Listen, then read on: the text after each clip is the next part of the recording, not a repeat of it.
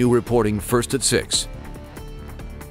A boxer in Chula Vista will have a chance to fulfill her Olympic dream next week at the U.S. Olympic trials. Andrea Medina is the youngest San Diego female boxer to ever reach the trials, and something she's been working for her entire life. Let's go.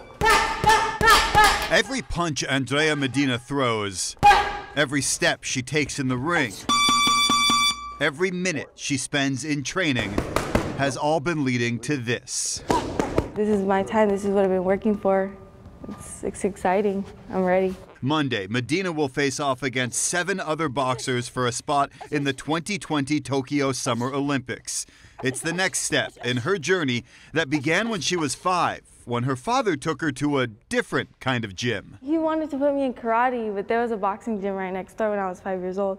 And I was like, I want to do that. For the next 15 years, boxing was all she did.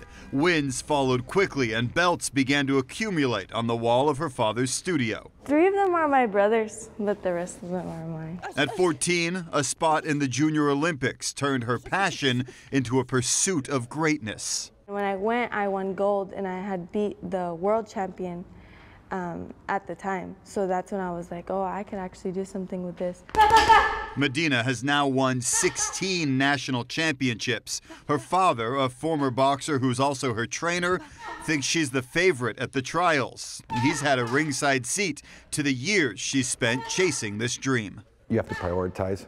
You know, you can't choose other things over boxing. Boxing is a jealous sport, so you have to, pretty much surrender yourself to the sport. So, and she made that choice, and now we're here.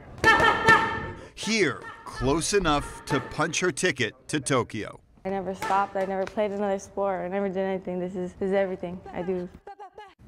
That's not quite everything she does. In addition to training, Medina's a full-time student at SDSU. She's studying criminal justice. Her first fight in the double elimination tournament at the trials is Monday. Wow, good luck.